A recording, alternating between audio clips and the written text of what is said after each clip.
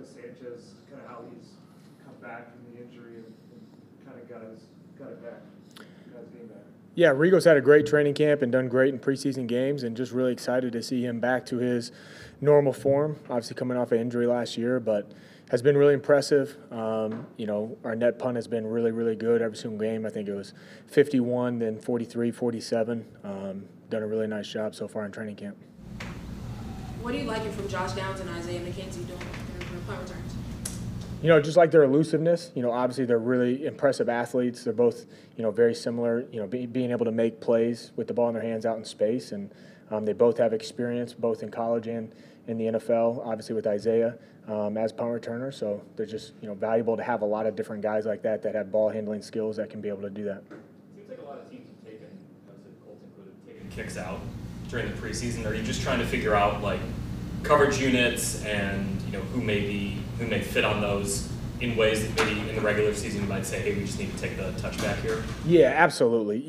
The biggest thing in preseason is trying to put guys in as many positions as possible to get a really good evaluation. So we're trying to put guys in a lot of different spots. Hey, this guy could be a potential guy for us in 3 different spots. Let's take a look at him in all 3 spots, try to move guys around as many positions as possible, and try to get as many returnable kicks, both for our kickoff team, kickoff return team, so we can evaluate as many guys as possible. There's certainly some situations where maybe we would have taken a touchback, or maybe with the fair catch rule, we would have implemented that in a normal game. However, in preseason, we're really just trying to see, who can make great decisions, both fundamentally and game-based decisions, and try to get as many special teams reps as we possibly can in the preseason. What does this week look like for you with, special teams kind of being a deciding factor on a lot of guys if they make the roster or not?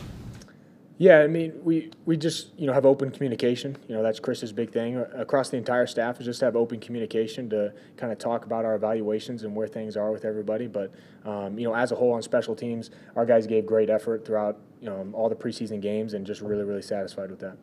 What's your view on, when it comes to return men, when does their role, there's a fine line, I guess, where their role on the offense or defense maybe starts to factor in whether you do or don't use them? For example, Josh Downs and Isaiah going back and forth with punts. At what point do you feel like that is? You know what I mean? Is there a philosophy with that? Absolutely. There's certainly, across all special teams positions, is going to be dictated, how much offense and defensive use do they have will dictate how much special teams use we'll have. Everybody will have some form of role. Obviously, with the 53-man roster, everybody's got to be used in some different way on special teams. But certainly the guys that are being used really heavily on offense and defense will have a much more limited role on special teams, which will be a conversation between, myself and the offense and defensive staff as we kind of place guys in those different roles and kind of figure out what they can handle based on how much they're being used offense and defensively. What's been your impression of how Jalen Jones has taken to the gunner role?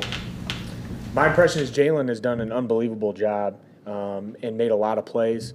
He was somebody that we tried to put in as many positions as possible to evaluate throughout training camp and preseason, and he kind of just took advantage of his opportunities and kept getting more and more opportunities and kind of surprised us at how well he fought and how well he improved his technique at being a gunner and kind of showed up in games doing that, and it was a lot of fun to watch. When you look at a guy like Grant Stewart, how much does a guy like that help a team? How much you need guys like that who give it all and always seems to make a play when he's out there on special teams? He's invaluable because he's one of those energy guys on the team that at all times, whether it's defense or special teams, is giving everything he's got. He's a leader on and off the field, and guys kind of feed off that energy and what he brings. And his buy-in to special teams really helps. Obviously with the young guys and a lot of other guys on the team, they can see how important it is and how he can kind of carve out a good career for himself by making plays on special teams is huge for us.